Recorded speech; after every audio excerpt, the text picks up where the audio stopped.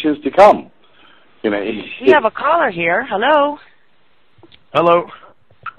How are you? And your name? Good. How are you? What is your name? Well, James. It's very nice. It's very nice to speak with you. And where are you from? I have a comment for the male host. I didn't catch his name. Is Dave? His name is Dave. Dave. Yeah, Dave. You have a very familiar voice. I think I've heard you before on. No. Oh, I know where your voice is from. I think you're the guy I fucked in that bathroom last weekend down by the airport. Okay. Well, we can kind of get rid of that. I guess wow.